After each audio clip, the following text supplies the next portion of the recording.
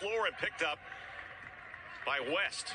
Well, Marshall was quick to recover there on the drive. Move by Kinsey. He takes it to the bucket and slams it with two hands. Yeah, very athletic move. I set that on the thing so that they can make some noise during the game at the appropriate time. Probably costs a lot more money, but it'd be fun. Here's Kinsey having some fun. Goes inside. And yeah, she plays at Rio Grande down in southeastern Ohio. I don't know whether she graduated a year ago or see, there's a good move. I mean, just took it on the baseline and hesitated. Basketball. West will dribble against Wright State's Holden out top.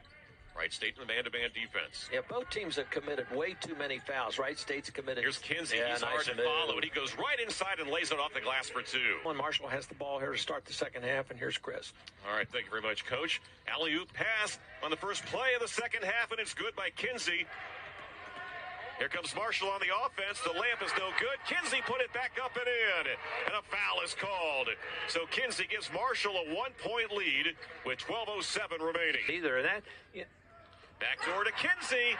He beat Holden, and he got the easy alley-oop pass from West, and he nailed it with a two-handed dunk on the baseline.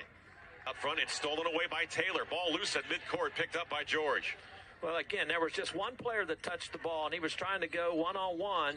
Kinsey down the baseline against Vasily. He's able to put it in.